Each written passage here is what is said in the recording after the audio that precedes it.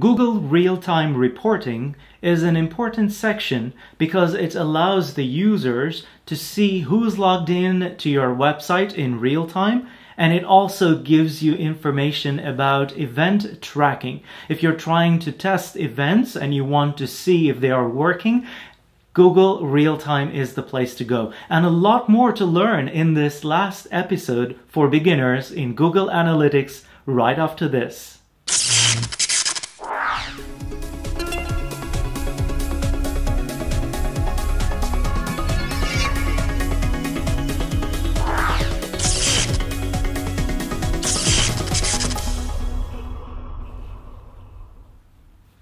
Welcome back.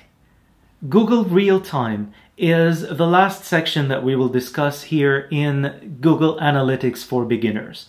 And it's very essential because it helps you do two things. First, you're able to see in real time who is logged into your web page and what kind of pages they are visiting, what country they are from, and a lot more in real time.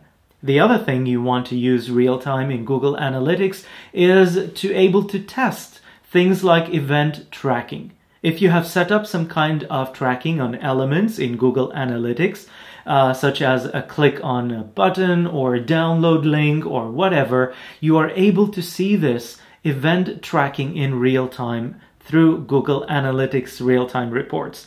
Let's see it right here, right now. If I go to real time and click on overview, the first thing that I see is in real time how many people are on my website right now. I can see the referrals, I can see the social traffic such as Facebook or whatever, and also I can see the top keywords that are leading to my users being on my website. The top active pages, this is interesting because it tells me in real time what pages people are visiting on my pages or on my website, and I can see the number of visitors right here, number of active users, and the percentages. That's great.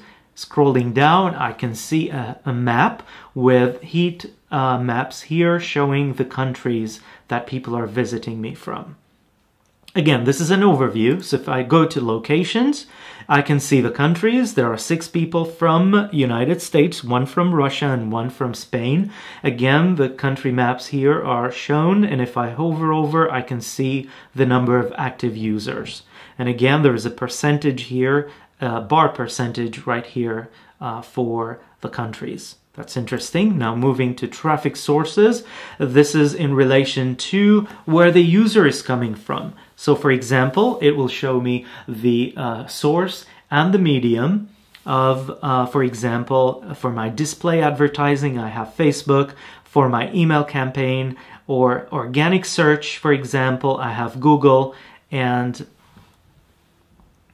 moving on to traffic sources, this is where I can get information about the medium and the source that is leading to my pages. For example, I have one person coming in from organic search medium and through Google. And I have one person coming from the social medium, specifically from Facebook.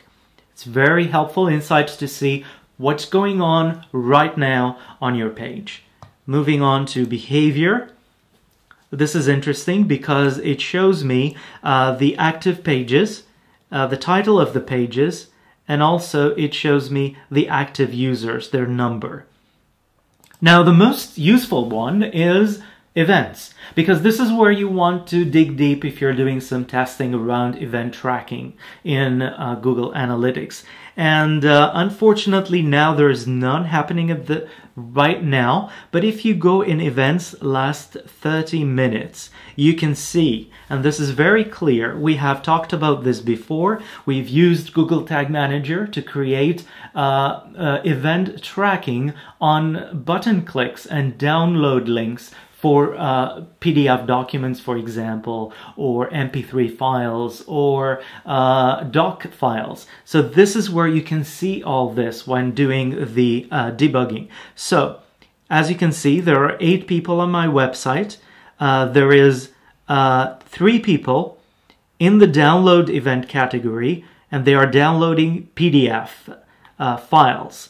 And again, In terms of the click category, there is 2 people doing internal clicks. Again, remember we talked about internal click tracking and using that method of event tracking in Google Analytics to track internal clicks. If you missed out on this video, I'll put a link below or probably on the video itself, so make sure you check it out. And again, this is very, very useful in terms of event tracking in real time. And finally, let's have a look at Convergence. Convergence is related to conversions. So if you have set goals in your Google Analytics, this is where you will be able to track them in real time. So if somebody is converting right now, this is where you will be able to see it. And if you can't see it right now because you missed it by a few minutes, then you can go to goal hits, last 30 minutes, and you will be able to see more information, more of a bigger spectrum of time. Google Analytics real time is great, and I think there is a great potential to improve this section in the near future. I hope Google does that because we are all excited all the time about new things that Google Analytics add in terms of their features and enhancements. I hope you enjoyed this last video tutorial about Google Analytics for beginners. If you enjoyed it, please give it the thumbs up, subscribe to our channel, because going forward I will be going deeper into more advanced topics in Google Analytics. And always remember, please sign up for a free account with webawk.com, the place where we will learn always new information about web technologies. Until a new episode with me, Danny, have a great day. Bye-bye.